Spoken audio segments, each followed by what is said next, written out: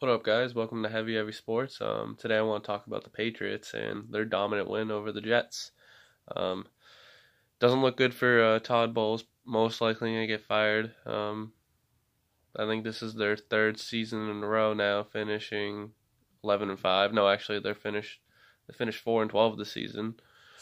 And overall for the Patriots, that was a dominant win. They needed this, and it definitely secures them at least a first round bye. And depending on how the Oakland and Chiefs games go, they could potentially get the number one seed if Oakland pulls out a shock and beats them.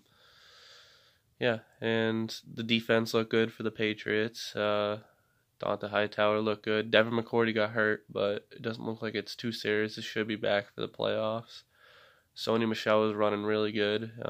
Had a couple runs where he could have broke out for long, but just quite couldn't get it. It's all right.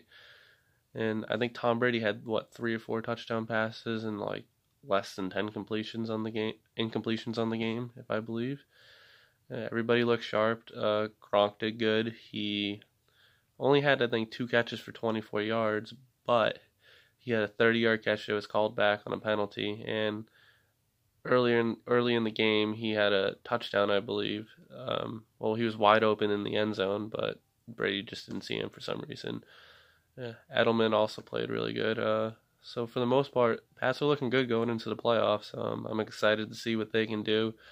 Seemed like they hushed some doubters today, and yeah, it's a good day for a Patriots fan. That's all I have for today.